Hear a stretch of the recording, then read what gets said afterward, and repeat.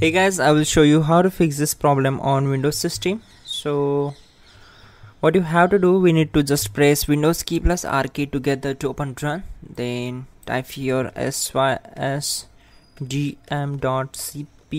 and hit enter. So it will open system properties. Then go to hardware tab and then you can click on device manager. So it will open device manager window. If this not work, then just close all windows and go to search bar, type here Windows PowerShell and then right click on it, select run as administrator.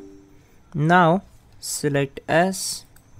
What we have to do is we need to execute some commands. So type all these commands carefully and hit enter to execute them. So type in net user space administrator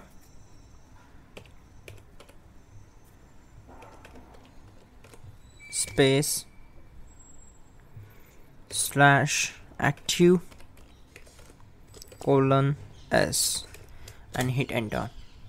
So the command completed successfully, and then we need to execute the next command, that will be dev mgmt.msc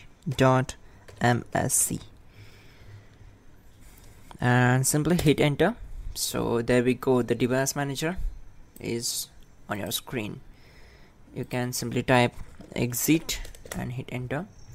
That's it guys. You can also check out our description link to fix this issue quickly and effectively. That will be a better way also.